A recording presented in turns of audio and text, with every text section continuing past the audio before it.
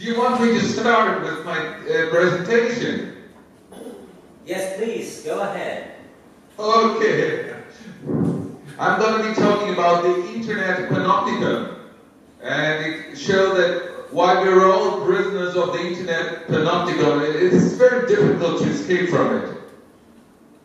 The panopticon was developed and designed by the founder of modern utilitarianism in the late 18th century, Jeremy Bentham.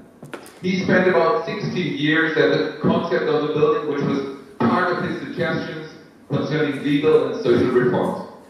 The building structure could be applied to a great variety of institutions, from factories, via hospitals, to schools and asylums.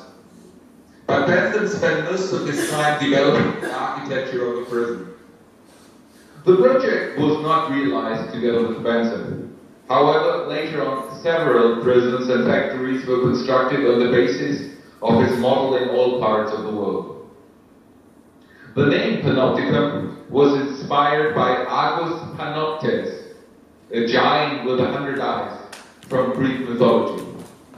Agus most probably means something like bright, and Panoptes means all-seeing. Some of his eyes were permanently awake, as he knew that being asleep can be deadly. Hence he was an excellent watchman, and one of his tasks was to take care of Io, a mortal, who was turned into a cow by Hera, because Hera realized that her husband Zeus had an interest in Io. It might be interesting to know that by playing the flute, Hermes, the son of Zeus, managed to set Agus Panoptes asleep, so that Hermes was able to kill him. To commemorate the watchman, Hera preserved the eyes in the peacock's tail, according to Ovid, and her chariot was pulled by peacocks. Here the watchman played a role in an erotic conflict between Zeus and Hera. The above-mentioned architectures have the purpose of fulfilling a watchman role between guards and the prisoners, or the factory owners and factory workers. Today, the Internet panopticon is a central relationship between economic leaders and the consumers and political leaders and their citizens, as I'll explain later. What is special about the building, Panopticon by Bentham, is that it represents a means for permanent, cost-effective surveillance. The Panopticon is a circular building with many see-through cells which are flooded with light, and they have windows on the inside and the outside of the circle. In the center of the circular building is a tower, which is dark in the inside and only has little see-through holes. Consequently, the inmates know that all of their acts can be watched at any time. However, they never know when they're actually being watched, as the eyes of the watchman who's in the inside of the dark tower cannot be seen by the prisoners. Consequently, such a prison requires fewer staff, which makes the prison cheaper to run than traditional such institutions. Independent of the surveillance which is actually taking place, people who permanently could be watched and are aware of this being the case internalize the power relationship connected to the system and start censoring their own acts. This is what Michel Foucault's analysis of such a structure, as he described it in his monograph, Discipline and Punish. He says, he who is subjected to a field of visibility and who knows it, assumes responsibility for the constraint of power. He makes them play spontaneously upon himself. He inscribes in himself the power relation in which he simultaneously plays both roles. He becomes the principle of his own subjection. Foucault identifies the state with the word panopticism. Constant visibility maximizes the efficiency of the institution. According to him, the increasing amount of such control systems within Western societies from the 18th century onwards increased the likelihood of social conformity of their citizens, as people who are in such a state start censoring and disciplining themselves. It must be noted that this book by Foucault was published in 1975. The basic protocols of the internet as we know it today were only developed in 1981. The commercialization of the internet only began around 1990 when the US American National Science Foundation decided to use the internet also for commercial purposes. However, the digital world we live in is a panopticon, which applies to and encloses all citizens of affluent societies. And there's no way of escaping the system due to the permanent increase of digitalization within more and more domains of our life world. And in a longer talk of that presentation, I could now sort of summarize all the developments which are taking place. I guess I'll just give a description of three most important areas. So firstly, everything we enter into the internet, especially search engines like Google, the emails we're sending, they represent part of our psychology, part of our personality. So our personality data gets digitalized.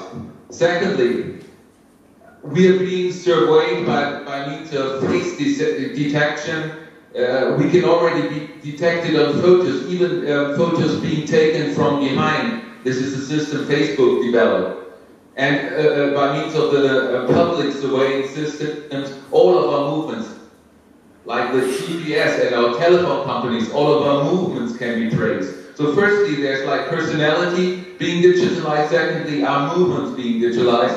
And thirdly, and that's what's forthcoming in the next, will be particularly relevant in the future, in the near future. It's our physiological data, our data concerning our biometrical data. By means of fitness apps, we all Google Fit.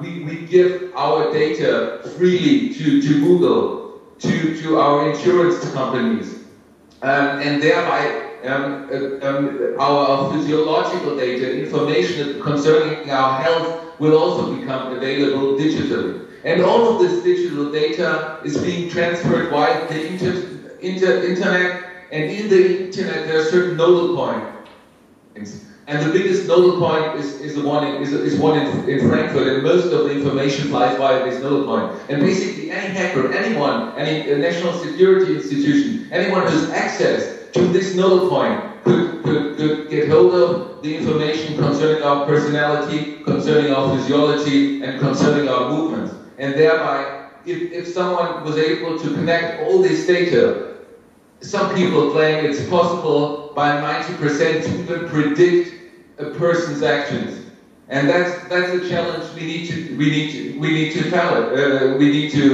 that's a challenge we need to face. And how should we deal with it? Well, very often when I talk about this, an initial response is we need to dropping out. We need to get rid of technology and leave civilization, but that is not a realistic option. Hermes solves this challenge in the Greek myth by playing the flute so that the giant with 100 eyes can fall asleep and can be killed. However, this is not an appropriate solution. Neither by getting rid of emerging technologies or by leaving technologically advanced societies and retreat in nature can the program resolve, because such reactions do not adequately consider the advantages we've gained from living in a technologically advanced society. The initial reaction to the above-mentioned developments, I'm retreating in nature. I'm leaving these type of societies. I'm not using smartphones, computers, Facebook, and Google. This is not a realistic option because the advantages related to technological processes must not be forgotten. Technologically advanced countries, the ones in Europe, North America, and Australia, are also the ones in which the average lifespan is highest. More than 80 years both for men as well as for women. To live in a technologically less advanced country like the one of the countries in southern parts of Africa is much more problematic, as here the average lifespan is less than 40 years. Advances concerning our lifespan, or as I prefer to it with respect to our health span, are closely connected to our technological advances. If it's in our interest to live without the benefits which come along with these advances, dropping out would be an option. I think that for most people, this is not a realistic option. Using a mobile phone instead of a smartphone or similar decisions is not a decision either, because thereby we are also leaving many digital traces and what is still part of other digital systems like public surveillance cameras, insurance systems, health systems. The increased health span is merely one reason why dropping out is not a realistic solution for most people.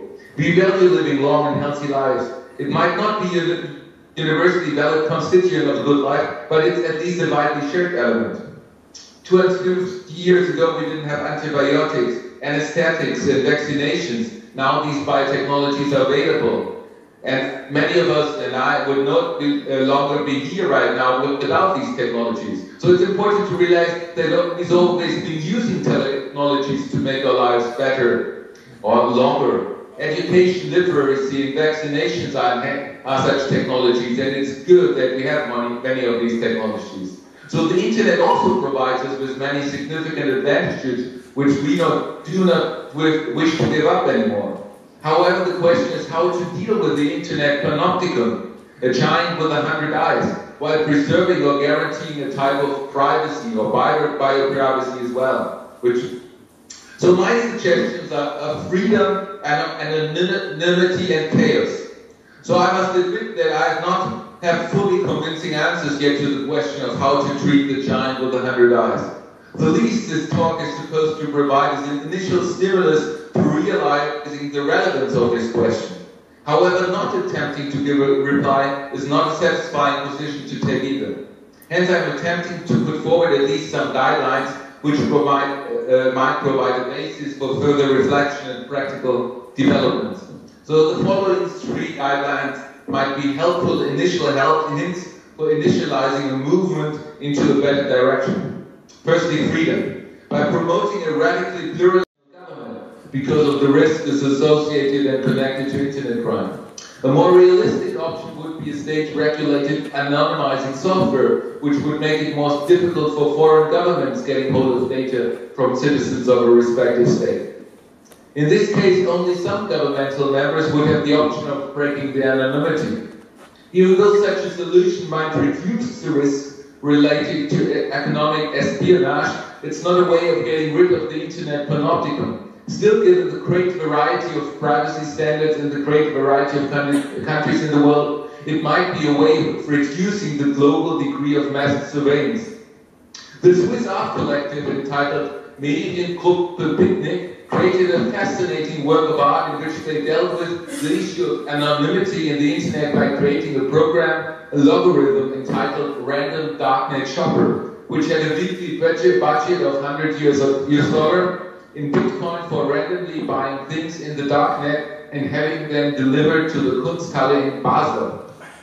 The project was stopped by Swiss police.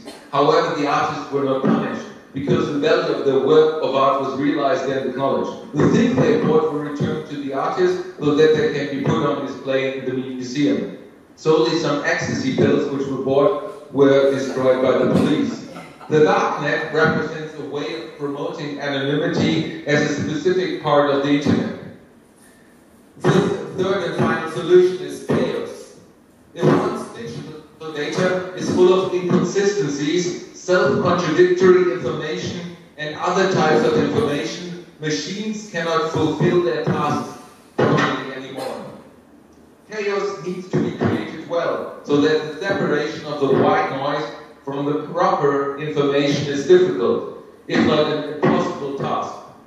By chaos, I do not refer to a great amount of seemingly unstructured data, but I'm referring to the inclusion and creation of fake data and mock data to undermine the possibility of data mining.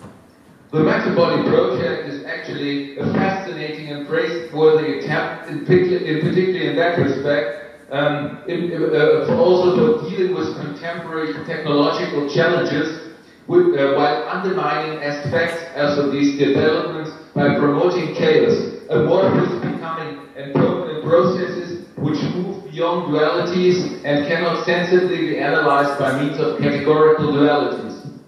It's a basic logical insight that everything follows from self-contradictory premises. So hence the information derived in this way cannot be used in the standard way and are of no relevance for traditional analysis of the associated information like data mining. The short conclusion. Even though I'm aware that the three final suggestions for preserving the kind of privacy might sound vague and opaque, and I think they hit into the right direction. By presenting the above reflections, the least I'm hoping for is to stimulate a wider permanent and conscious awareness of the state in which we're living, and the problematic consciousness connected to system in the Internet phenomenon. I very much hope they will find an integrated way of enjoying the benefits of our technical process while we do not have to continue living in the synoptic prison. Thanks a lot for your attention.